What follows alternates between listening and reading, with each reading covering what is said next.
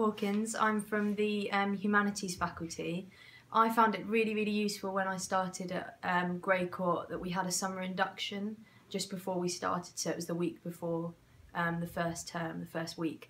And we did that with people from Holyfields who were able to share good practice, and we had members from SLT leading different sessions, and it was all really useful, got me very prepared for the start of the term. And I met my mentor, which was really good as well, just made it very familiar when I started at the school. I knew about the kids already, I got given my timetable, IEPs about the different students and their needs, so I was really able to plan and feel as prepared as possible for the first week. Hi, my name is Sarah. I am currently an NQT at Grey Court School, teaching science. I got the job here after my PGCE second placement. I found the staff at Grey Court incredibly supportive. I had a great mentor.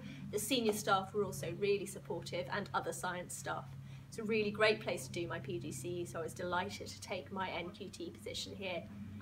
During NQT, I found exactly the same level of support, very high level of support, fantastic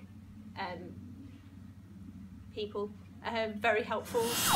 So how supportive has Grey Court been in your NQT year? Very supportive, because I got ill last year and I took a month off with a pretty bad lung infection, and they were very supportive in the fact that they allowed me to extend my NQT by a term, and they put a lot of support structures in place where they put me in contact with Wellbeing Support Officer, which is Sharon Mercer here, and just have a little chat, see if everything was okay. Lots of SLT support, so lots of members of SLT senior leadership teams came to speak to me about how I was doing and if they could help in any other way. They couldn't really, because I was just recovering, and then I just got back into it. And I passed my NQT just last term. So yeah, that's it. Great. Hi, my name's Heather. I was an NQT last year in History and Politics.